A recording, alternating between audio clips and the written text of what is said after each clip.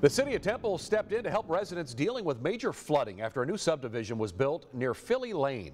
The revision project is now underway, but some homeowners think the plan will do more damage than good.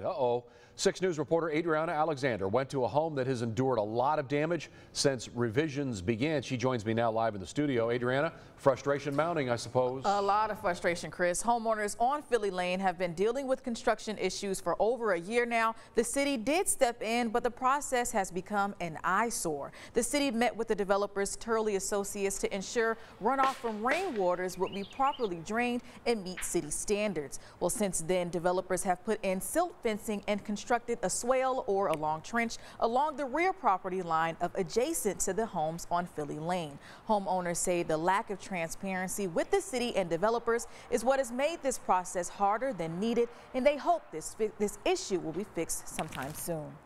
We have not heard anything as far as a resolution from the developers or the engineers other than, well, they've been in contact with them.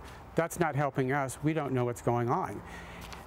Are they going to cement it for us, or are they going to just leave this dirt pile that anytime it does rain again, it'll just start to cave in?